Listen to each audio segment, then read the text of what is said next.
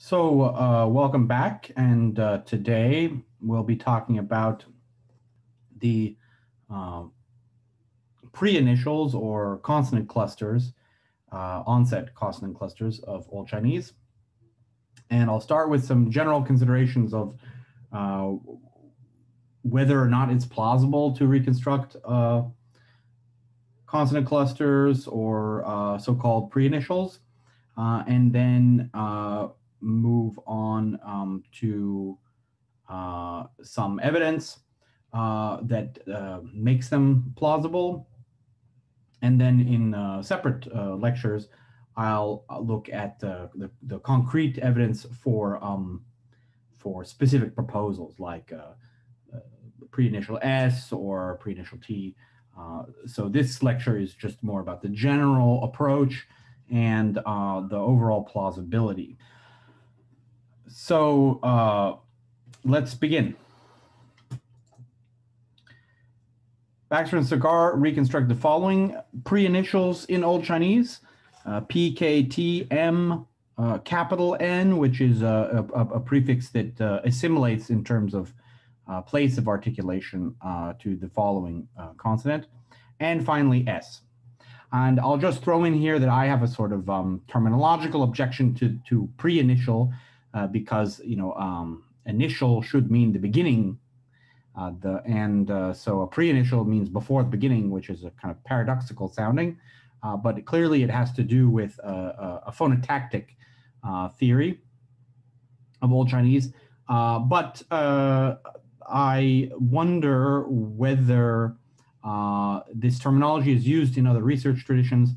If there are languages that have this kind of phonotactic structure, I think we should engage more with those traditions and see how they describe this. But here in Sino-Tibetan linguistics, this is the conventional term, pre-initial. So each of these pre-initials occurs in both a tight form, that's to say, segmentally immediately adjacent, which they annotate as, for example, T dot K, or in a loose form where there's a schwa vowel that interposes itself between the pre-initial and the initial. So with R, there are actually three options. There's the T initial followed by the R medial, the T pre-initial followed by the R initial, and the T loose pre-initial followed by a schwa followed by the R initial.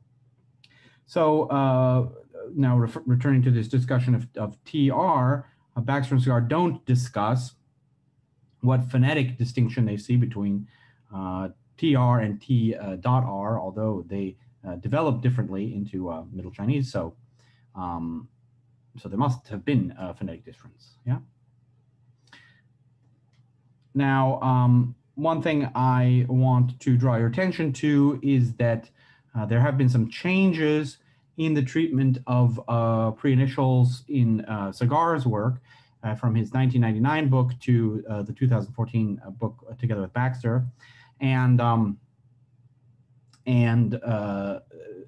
the change in approach, I guess, implies a difference in how they're treating certain kinds of evidence. So if we look at the word armpit, in 1999, Cigar pointed to the Cantonese word for armpit and the Fuzhou word for armpit, and said, well, look, both of those have some kind of minor syllable or pre-initial. So he reconstructed that also for Old Chinese. But if we look at the 2014 reconstruction, they don't reconstruct it that way anymore. So they're actually quite agnostic. That's what the brackets mean. The brackets mean that they're tentatively suggesting the solution that's in the brackets, but that any solution that yields the same result in Middle Chinese, they wouldn't necessarily be unhappy with. And I think that this is a sort of, let's say, a murky area or something that's quite difficult for users of their reconstruction because it's all fine and well to know that, that they are a little ambivalent here, but they didn't reconstruct this word with a K initial. So there must be some reason they think it had a uvular initial. And that is a little bit out of focus. And which another way to put it is, it's not clear what these different levels of their, subjective certainty we as users of the reconstruction are meant to do with. Yeah. So how are we meant to interact with a reconstruction differently if it has these brackets or not? In any case, the point I want to draw attention to here is that apparently the Cantonese and Fuzhou evidence is no longer probative in terms of their reconstruction, and presumably they arrived at the decision that wasn't significant anymore to them through some process, but they don't make that explicit. So I mean that's understandable. That you can't write down everything you think in a book. But it as a user, I've found it difficult to sort of look at the 1999 book and look at the 2014 book and not really know kind of where you are in terms of similarities or differences there. Okay, so where I am still then is saying kind of the kinds of reasons why you might be skeptical about the solution of pre-initials in Baxter-Cigar 2014, which include that they seem to have changed their minds without telling us why. Yeah. So in 1999, Cigar's working assumption is that the pre-initials are all morphologically meaningful and appear in all of them in two forms, tight and loose, as I described earlier, and that basically you get in terms of root structure, you get plain roots with a tight pre-initial, and roots with a loose pre-initial. And he says that these three types of forms perhaps existed side by side in Old Chinese as stylistic or social variants. And now I just want to point out that this is methodologically a problem for those of us who are committed to neo-grammarian principles. And the reason for that is, that you can't, it's a total wild card. You can't have a sound change that's unpredictable. So, I mean, some of you will say, well, but come on, these things happen. There are sociolinguistic variants and stylistic variants. Yeah, but what I'm saying is that, like, there's just something a little bit, I don't know, it really is using a wild card to say, well, this word developed like this, and this word developed, the same word developed instead like this for sociolinguistic reasons. Yeah, you would want strong positive evidence of that rather than assuming it. And let's say altogether the evidence for pre-initials is pretty weak, but Baxter and Cigar's system embraces more types of evidence than other reconstruction systems, and their system is sort of informationally richer, which is to say, like, if I want to change a Baxter and Cigar system of Old Chinese reconstruction into Schussler's, it's quite easy to do. Now that's partly because Baxter and Cigar and Schussler are both in the 6-vowel camp. It's quite hard to move between reconstructions in the 6-vowel camp and those not in the 6-vowel camp. But let's say if the disagreement is just about initials, and one system has more initials and one system has fewer initials, then I guess what I'm saying is I feel like using the system with more distinctions is better, even if it's wrong, because it's just providing, if it's wrong, it's just providing redundant information that doesn't really get in the way. Yeah, it's like just adding diacritics for no reason. And if it's right, then it's right. So and then just to kind of talk through the converse, if a system has too few distinctions, if it's wrong, then there's no way to to fix that. Like, so I think it's better to work with a system that has more distinctions, even if some of those distinctions will turn out to be incorrect. Okay. And that's why I think particularly for comparative linguistics, Baxter and Cigar system is better, because maybe some of these distinctions that they make will correspond to phenomena in other languages. And you wouldn't notice that if you didn't allow yourself to draw the distinction. So just for reasons having, like, as a research program, it's better to work with an Old Chinese reconstruction system with more distinctions. Okay.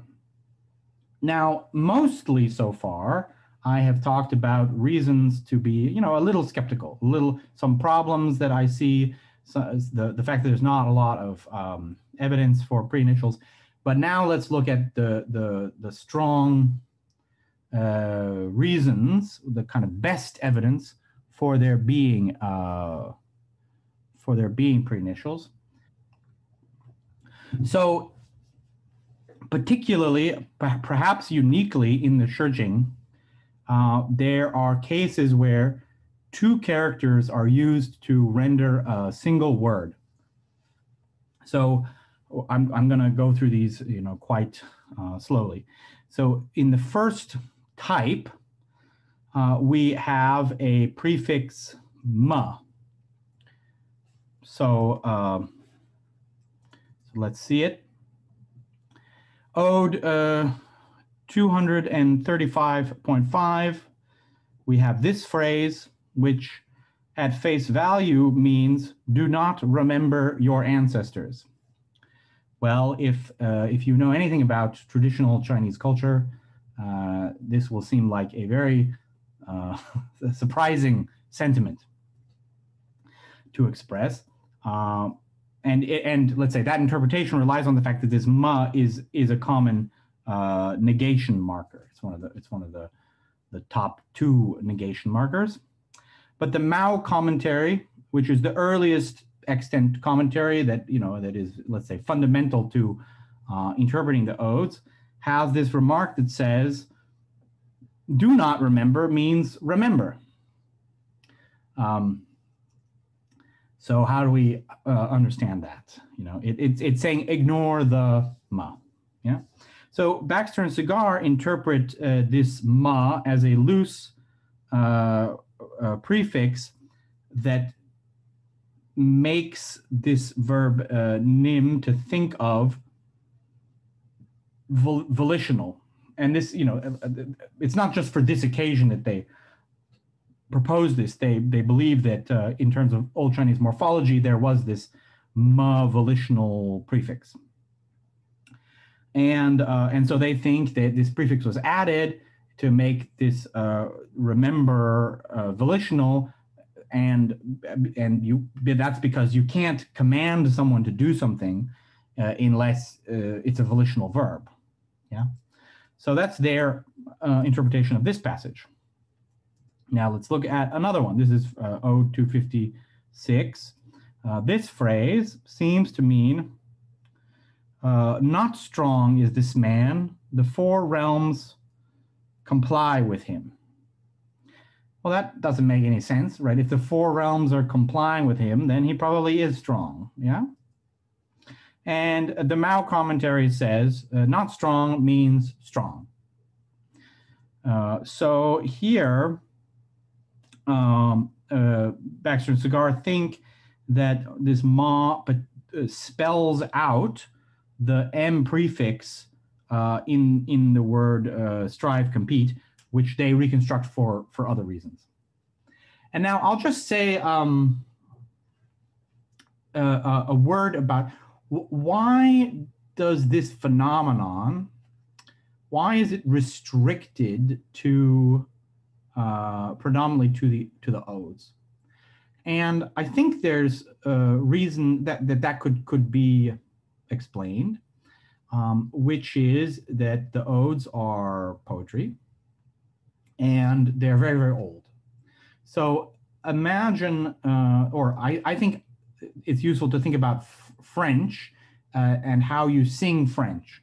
I don't know whether everyone will know this, but if I had prepared better ahead of time, I would have a French song to hand.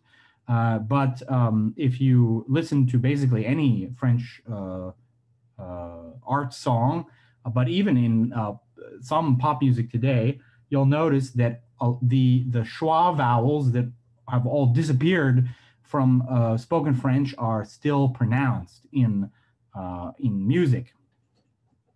And partly that has to be because, I mean, I'm not saying it's the only factor, but it has to be because the tune wouldn't work if you have a note that you're supposed to hit on one of these syllables, you need to have the syllable there. And I think that's you can understand that as partly an explanation for the odes are the kind of genre in terms of folk songs, let's say, folk songs that are kind of ossified as traditional literary monuments are the kind of genre exactly where you would expect these minor syllables to sometimes be preserved for metrical or musical reasons. Okay. So now just to point out that similar phenomena happen with pa as well as with ma. So again, it looks like negation. And this one is, trickier, which is to say I go straight, so far I've said like, oh, it looks like it says this, but it actually says this. Well, in this case, it's really hard to make sense of it at all without the commentary. So, so we have these Joe are greatly illustrious, God appointed them, where there's this pa de, which is just quite hard to get any. It means like not time or something. It doesn't make any sense. So the Mao commentary says it says that not de means de, and de means this other de, which is to say that the Mao commentary is saying pa de means this. So, how should we interpret this? It looks like, the Mao commentary is saying maybe that this pada is somehow the same word as de. And that's, evidence for some kind of minor syllable. Okay. Now, this one is my favorite. It's in some ways better if you read the whole poem. And that's in my book. Because from this line of poetry alone, it's not clear that it can't be negation. But certainly in the context of the poem overall, you expect the line to say attentive and filled rather than not attentive and not filled. But anyhow, you can look at my book for the details of that. But I just want to point out that in this case, the word for filled then is, it's at the very end of the line. You can see it in the pinyin, palung.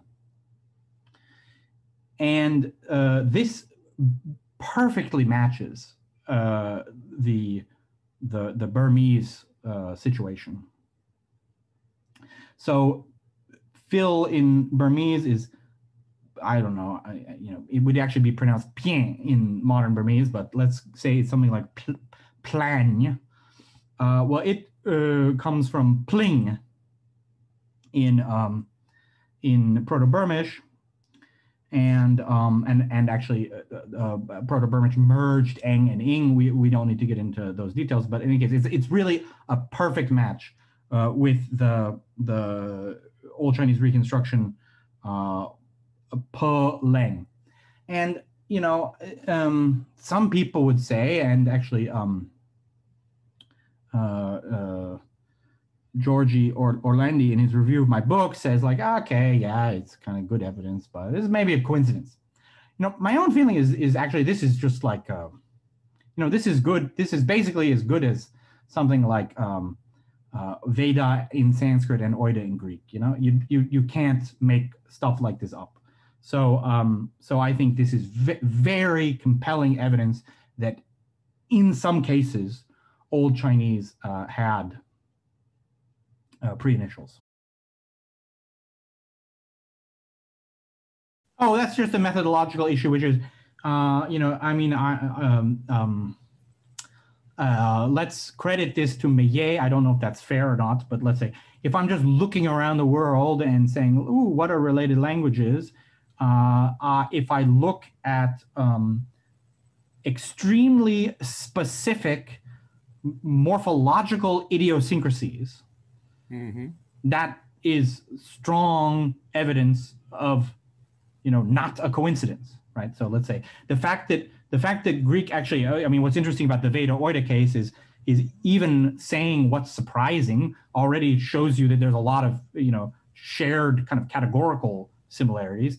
But both languages use an unreduplicated perfect for to see, meaning to know. Yeah. Well, that's actually, I mean, some people I've discussed this with some people who say like, oh, come on, using some kind of a perfect of to see to mean to know is just dead obvious, right? Like that doesn't mean anything about how related languages are. But I would say, well, the fact that it's an unreduplicated perfect, that's the part that's a kind of striking coincidence. So maybe I was sort of overstating it, but I think the fact that Old Chinese and Burmese both have a word fill that has the same morphological structure, and so they both go back to something like pleng, is, you know, quite good evidence. Let's say, on the one hand, that they're related languages, and on the other hand, that P in Old Chinese is not some random thing, you know, which is to say, if you like, who's my interlocutor? The people in Beijing will have a story to tell about that Bu character in that poem. And usually they say, oh, these things are sort of rhetorical questions. And you can use rhetorical questions to mean the opposite. So we can understand it as a negation marker. You know, they actually meant, like the commentary said, they say not full to mean full. You know, in a kind of, that's, I think, I mean, I don't really know this literature, but I think that's those people who really want to deny that evidence say that. And then I would say, look, I don't think it's a coincidence that this P is there in Old Chinese and in Old Burmese. Okay, so now we're moving outside the odes. There's less of this type of evidence, but there is some. The Shouwenjiezi, which is a character dictionary from the early Han period, says about this character that means brush. You know, it defines it as that with which one writes, and then it gives some comments about dialectology. So in Chu, it's called mrut. In Wu, it's called prut. In Yan, it's called put. And in Chin, it's called prut. Yes, Etienne. Yeah, sorry to interrupt again. I was just wondering, so do we think that these were actually, these pre-initials were actually one syllable? Or could we not consider that they just indicate maybe a consonant, and because of the writing system, I mean, they did not have any choice but to write a full syllable, so they would write a schwa. But maybe, so are there people that think that it was not per root as dissyllabic, but like really prut? And like, how could we know whether it was a dissyllabic or a monosyllabic pronunciation? I mean, maybe you were about to go. No, I was not going to. Let's say, it's a good question, and we certainly know from, I mean, some of you will know this kind of stuff better than I do. I think in Akkadian or in Sumerian or actually Mycenaean is Mycenaean is a good example. Some of you are taking Mycenaean. They don't have the resources in the Mycenaean script to write consonant clusters, so they write them with kind of in this way. That's the sort of thing you have in mind, yeah? So I would say I don't think anyone has discussed this. And it's clearly, let's say, Baxter and Cigar have this clear theory of, there are tight pre-initials and loose pre-initials. And that theory helps them do a certain amount of work. And that's what we'll see kind of in today's presentation. So if you wanted to come up with an alternative theory, it would have to sort of solve the same problems. And then what I would say is kind of at face value, that analysis of like, oh, maybe these minor syllables, when written out, only indicate consonant clusters and not actual syllables, would make particular sense in those cases where someone is trying to write a foreign language or a dialect form, but which is the case here. But I think like for the odes, it wouldn't work at all, right? Because the odes would have been probably sung, so each character probably really did correspond to a syllable. Anyhow, that's what I would say. I would, it's one of many topics that it would be nice to have more systematic study of. There is work in Chinese, but I would say actually that most Chinese scholarship of a philological or paleographic variety uses Wang Li's reconstruction as its point of departure. So it's hard to make interact with kind of today's historical phonology, although hopefully there's some evidence that this is changing right around now. But anyhow, so here on this slide, then we see variation among put, prut, and porut, and that is pretty good evidence for consonant clusters in Old Chinese. Although precisely because it's about different dialects, it's not very good evidence of a tight versus loose pre-initial, which is sort of what you were saying actually, in any particular variety of Chinese. But here is kind of my favorite kind of a bit of evidence along these lines, and one reason it's my favorite, which I'll talk you through, is it actually works with Baxter and Cigar's system. So for example, that pleng that I discussed matching Burmese perfectly, that's not actually a case that Baxter and Cigar see any need to reconstruct the P initial in terms of their own system and in terms of Chinese internal evidence. It's really just the evidence of the Shijing itself that points to that. Or to paraphrase what I'm saying, one might believe that Old Chinese had pre-initials and that those pre-initials distinguish tight and loose, and still not think that Baxter and Cigar reconstruct them in the right places or for the right reasons. And this example is the best case of, let's say, everything coming together nicely in the Baxter and Cigar system in terms of different sources of evidence. So let's just go through it. This is a comment by Mr. Yan Ji Tui. So he says, I have exhaustively visited the Shu region, and they pronounce this word, grain or particle, let's call it lip, as pick. But at the time, they had no way to explain it.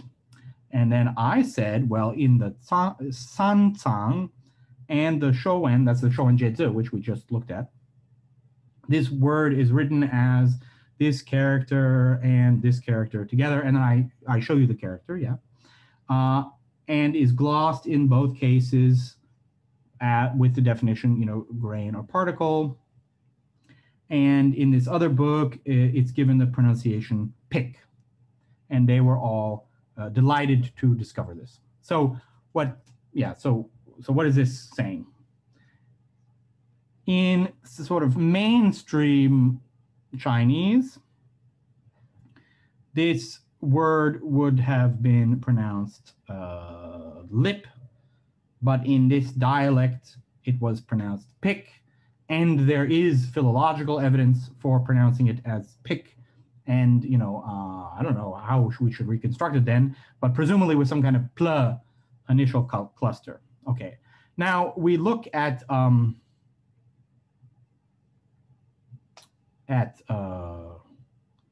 Proto-Min, and we see that it has a softened initial. And softened initials in Proto-Min are the reason that Baxter and Cigar reconstruct, or let me put that differently. When Proto-Min has softened initials,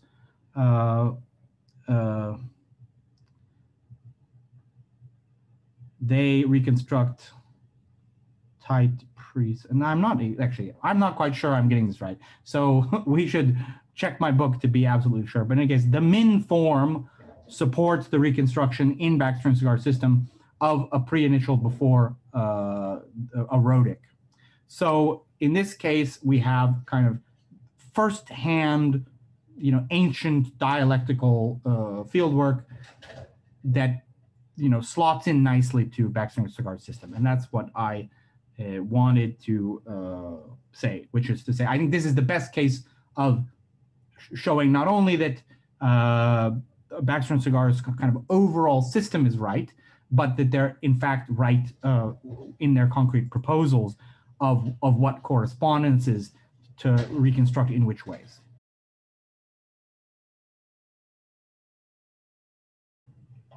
Let's say from within the Baxter Cigar system, you would say they are loose pre-initials.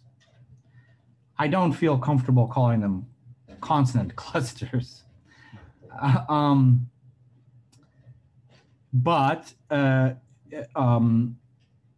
it doesn't seem like at that time you had sort of properly disyllabic words. And what do I mean by that? I mean, like the cases of two-character words in the odes are very rare, and those that do occur either have wu or have bu as their first character. So that indicates that the extent of disyllabicity is quite limited. And in Baxter's 1999 book, he refers to this kind of syllable as a iambic syllable, because an iamb has the stress pattern, the th, right? So it's kind of a minor syllable and then a major syllable. James Matisoff refers to them as sesquisyllables, which is like to mean like it's sort of half, like 1.5 syllables, so between monosyllable and disyllable. Personally, I think that sesquisyllable is just a kind of hideous term, but that's not a criticism as an idea. And this kind of, let's say, this kind of phonotactic pattern is not at all unusual for Asia. Particularly many of the Vietic languages have that kind of profile. And I think Tai-Kadai languages, it gets into stuff I don't know much about, but let's say that kind of phonotactic profile is not at all unusual in Asia. Yeah.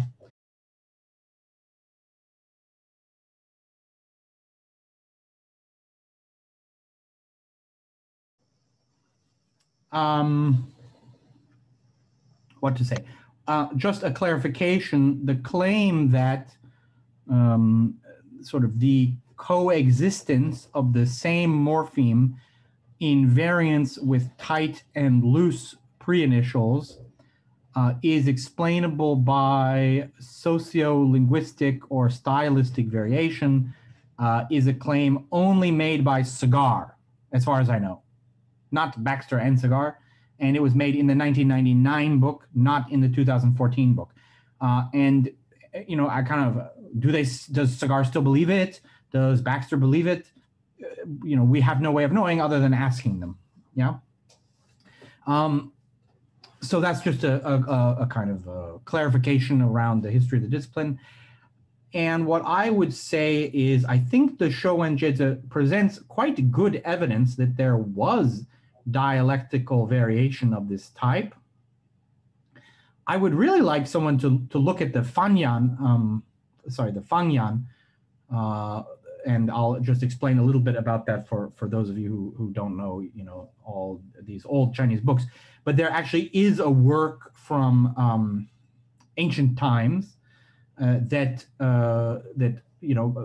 is a work of dialectology, and it includes, we think, both Chinese dialects and non-Chinese languages.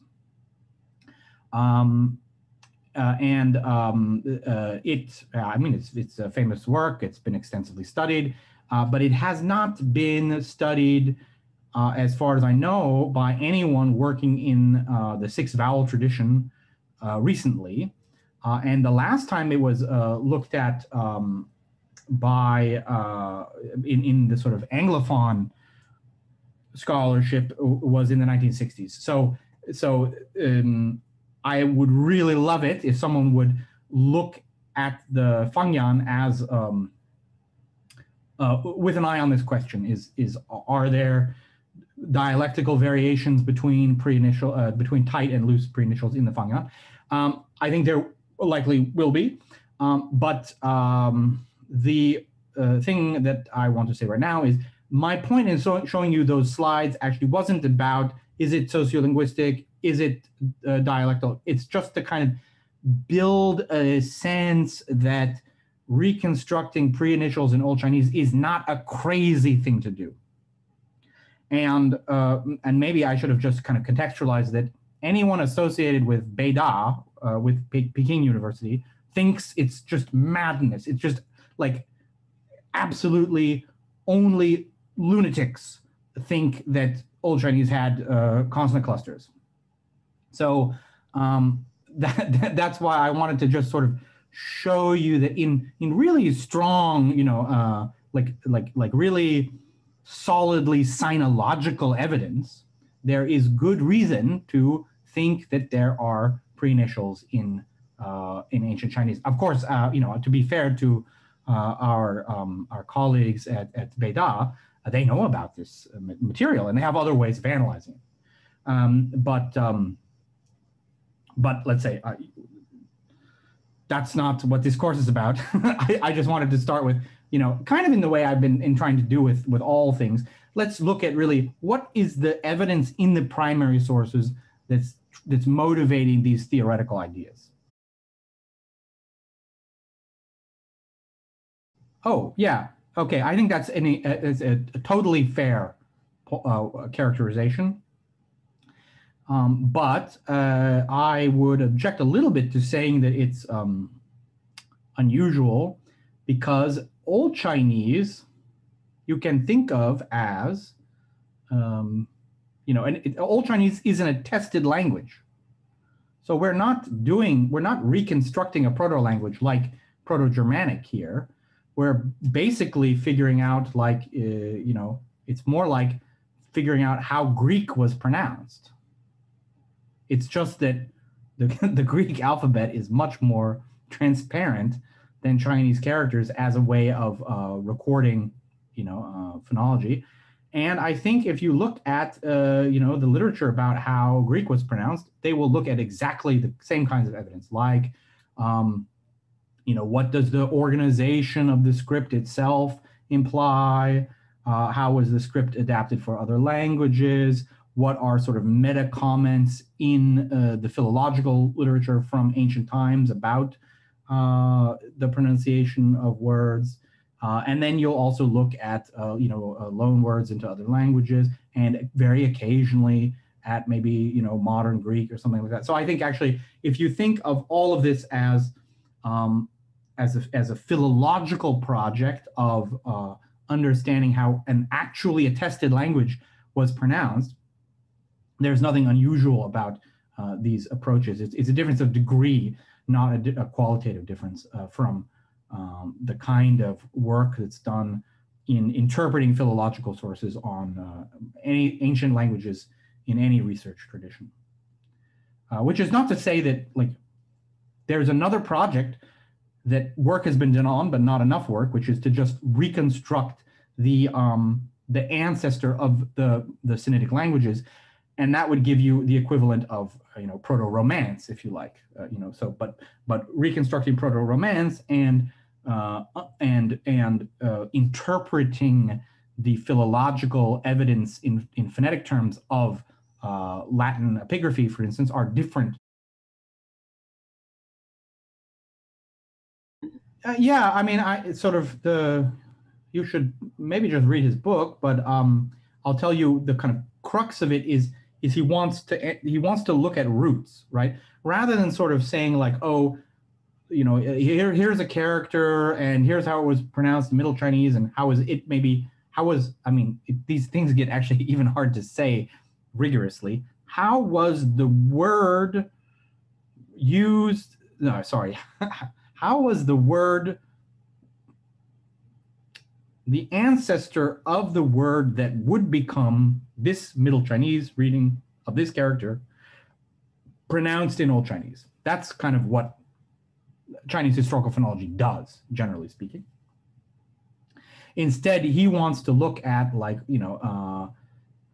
Old Chinese is not just a collection of syllables, used in reading practice. It was a language, which means that, let's say, words that have similar pronunciation and related meanings probably are exhibiting morphological behavior.